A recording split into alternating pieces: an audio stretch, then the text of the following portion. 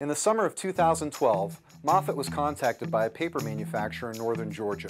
They were having a problem in the dry end of their facility in the mezzanine area. Temperatures were so hot that the operators were having a difficult time servicing the equipment. The paper industry has ongoing ventilation problems. Temperatures can be extremely hot, corrosive materials used in the process often linger in the air, and the environment is usually thick with moisture. For these reasons, paper manufacturers are constantly looking for ways to better ventilate their facilities.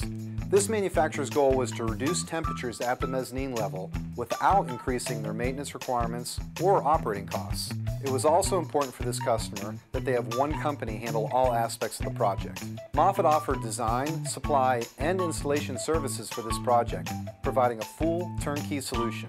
We quickly determined that natural ventilation would be a good fit for this facility, so our regional sales manager and design engineer visited the plant to conduct a site survey. They determined what the problems were and discussed the goals with the potential solutions with the plant manager. As a result, we were able to design a complete natural ventilation system using 8 Moffitt vent natural ventilators. These Moffitt vent ventilators measured 40 feet long with 60-inch throats and ran down the slope of a built-up roof.